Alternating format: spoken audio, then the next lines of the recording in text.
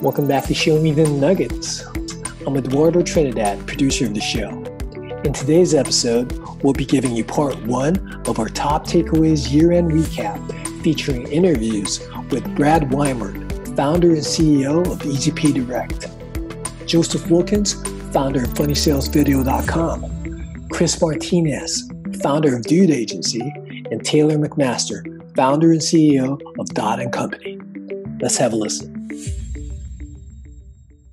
Welcome to Show Me the Nuggets, where each week Joe chats with world-class entrepreneurs to find out the key principles, strategies, and processes that lie behind their outstanding achievements. Now, your host, the no-bullshit serial entrepreneur, Joe Troyer. You hit on something, you talked a little bit about the high-risk merchant. Is that really defined, Brad? Is it as easy as saying just taking cards over the internet? Like if you're in that bucket, is that automatically high risk? I know when I've gone to get merchant accounts, I'm always classified as high risk, even when I'm able to show a good history and low refund rates, low chargeback rates, etc. Yeah, that's a huge question. But the answer is that, and I'll explain what risk is, because people generally don't know what you mean when you say risk. Like, why are you high risk? But it's a spectrum. And as soon as the card isn't present, the likelihood of fraud goes through the roof. So if somebody wants to steal a credit card and use it, are they going to walk into a store to buy things? No, probably not. They're probably doing it online, right? Or over the phone. So immediately fraud goes up. But beyond that, our industry looks at the statistical likelihood of dispute of a consumer disputing a charge. Now, if we back out for 2 seconds, or 34, the risk in general is that as consumers, one of the cool things about using credit cards is if there's ever a problem, you can just dispute it, right? You always have that recourse. Now, here's the risk. The business owner, the first thing that happens when a dispute happens is the money gets pulled out of the business owner's account, and then they get to fight to get it back. If the business isn't there anymore, the credit card processing company has to pay for it. So the big risk for a credit card processing company is a business goes under, and once they go under, consumers still have 6 months to dispute a charge. So for that 6 months, any disputes that come in, the credit card processing company has to pay. So all of it revolves around the likelihood of a specific business or an industry having that problem. Wow. Yeah, I didn't think about a business closing and that trailing 6 months. I've never thought about that from a risk standpoint. Only really thought about while the business was in business accepting credit cards. Yeah, well, and think about it this way. How often do businesses go under? Yeah, all the time. All of them. I mean, how long? Like every business at some point ends its life cycle, right? The vast majority. So at a minimum, the credit card processor is exposed during that frame. And that's where like risk is a spectrum, because on the front end, you're just looking at that, right? But as you go through it, then it's like, okay, well, what kinds of industries have a higher likelihood of going under, or just having consumers dispute in general, or the combination, or fraud in general, right? I love like the funny sales videos, right? I just plugged your brand, right? But great name. I love like what the Harmon brothers do. I love like the Poopery, what's the beard company, like that, just some great videos. And I think you're right that you got to meet the viewer where they're at.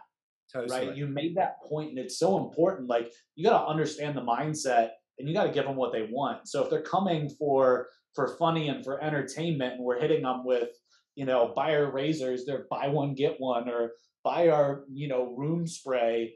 I mean, it's so flat. Why would you ever buy from a company like that? So love the transition, love the story. I'd love if you could share with us, like what you think are some of the key things to making these videos like really blow up. After running, I'm sure, got to be hundreds of campaigns. I'm sure you've identified what are some of the things, or what are some of the key things you got to make sure you nail, or they just don't really fly off the shelves. Well, maybe now would be a good time to pull back the curtain and reveal the ugly secret to what we do, and other agencies like the Harmon Brothers and other similar agencies have publicly stated these videos are not organic views, right? So if they weren't fueled by paid ads, Yeah. There are no videos out there that have tens of millions of views that organically went viral, other than, you know, silly cat videos and celebrity videos. But that's a completely different topic. We're talking about sales videos. YouTube and Instagram and Facebook, they are sophisticated enough to be able to detect if you're a brand and if you're trying to make money. They're going to treat that video completely different. You will never go organically viral. So what you're really trying to do, and what we do, is we are creating videos that will replace what our clients are currently running on Google, Facebook ad, you know, whatever the platform is, with a goal of doubling their return on their ad spend that they're currently getting. So don't think about funny sales videos as organically viral videos that you only have to produce it and you'll get the views. Think about it kind of like a vending machine that's full of $100 bills that cost $20 to use it. How many times are you going to want to use that machine? That's essentially what we're doing. We consistently, and if you go to a website, you'll see case study after case study where people doubled their sales, tripled their sales, quadrupled, doing nothing differently but replacing the creative. But you've got to have a sales funnel on the back end and a budget to fuel these ads. Now, you will get some organic views. You know, I'd say maybe 5 to 10% of our views are from shares and likes and, you know, organic reach. But it's not the lion's share. However, 5 to 10% of a campaign that's about to hit 100 million views, that's still 10 million free views. Who wouldn't like that? So anyway, as long as we establish that we're talking about a business here, money in, money out. You know, I think that this is a good exercise that everybody listening should do with their own team, you know, because I believe that most of us started our agencies not because we wanted to start an agency. There's something else that we're looking to fuel, whether that be a philanthropic cause, a lifestyle cause, a mission that you want for your clients, whatever that is, there's usually something else that's motivating the agency. The key as the owner is to make sure that everybody understands and is following the same mission. So I talked about this yesterday, actually. I said, do a survey of all of your staff and say, and say, I want you to write down what you think the mission of our company is. Have everybody write it down, put it, it's completely anonymous, put it into a bin, and then you, the owner, sit down and go through all the different responses. You will be amazed as to what people think the company mission is. And that is your starting point. If you want to solidify your company culture and get your team moving faster and more effectively than ever, the first thing that you have to do is align the mission. Imagine from a military standpoint, I've never been in the military, so I hope I don't disrespect anybody in the military. But imagine if the troops land on the ground and then nobody knows what they're doing and everybody starts running in the opposite, like a different direction. You're probably not going to accomplish the mission. Everybody has to be in alignment. They have to know what we're looking to get out of this. And that's the same with your own team members in your company. There's a bigger picture. Everybody has to understand the mission. And one of my other favorite stories is John F. Kennedy was touring NASA. You might have heard the story. And it was in the early days of NASA. And obviously, like, the United States was in a battle with the Soviets to try and get a man into space and then to get a man on the moon and so on and so forth. And so JFK is touring the facility and he walks up to a janitor and he says, "Hi, nice to meet you. My name is John. What do you do here?" And the janitor says, "I'm helping to put a man on the moon." And the significance of that story is that even the person sweeping the floors believes that they are helping the mission. That's when you know that you have everybody in alignment. And I think that that's something that everybody should strive for in their agency.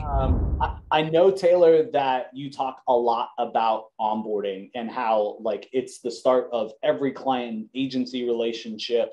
And by your standards, I know it's a really important part of what you guys do in an agency's role of bringing somebody on board correctly, them sticking around for a long term and, you know, not churning out the other side. With all of your experience and your standards, like, what do you think a good or the perfect onboarding experience really looks like? Yeah, I think the biggest thing to always think about when you're onboarding a client is that you're working with humans, and it's hard in our virtual world to remember that.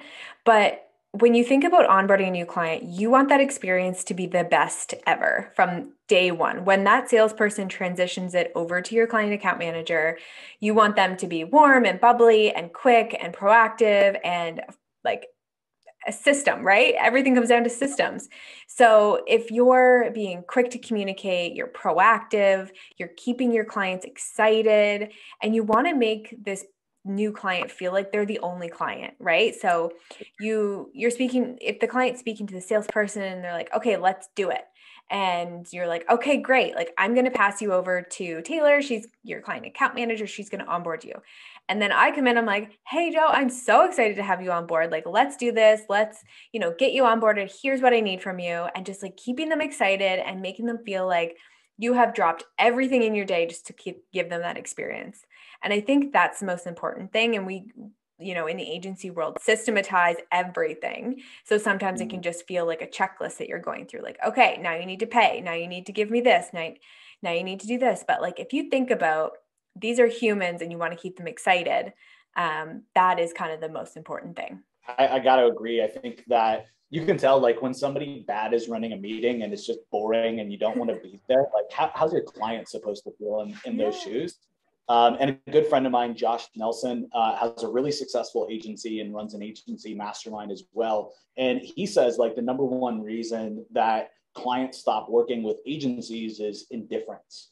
And I gotta say that, like, just the bubbly personality and the client thinking that you're doing everything in your power to knock it out of the park for them is such a big part of that, right? That Taylor's always got my best interests at heart. She's always putting in the work for me. She's always over delivering. She's always happy. That goes such a long way, I believe, in keeping that indifference kind of feeling from the client at bay. Exactly. Yeah. Thanks for tuning in and showing me the nuggets. If you've been enjoying the podcast and find our content helpful, please visit our Apple Podcast page, hit the subscribe button, and leave us a review. Joe and the whole team have been working hard to bring more value to the show. Your feedback will go a long way in helping us make the show better and reach a wider audience.